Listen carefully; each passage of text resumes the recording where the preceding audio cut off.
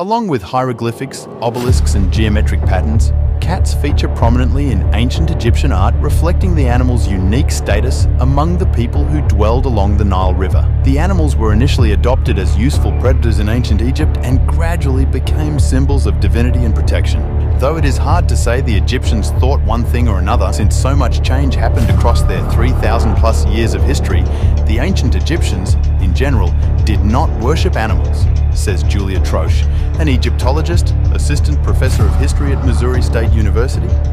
and author of Death Power,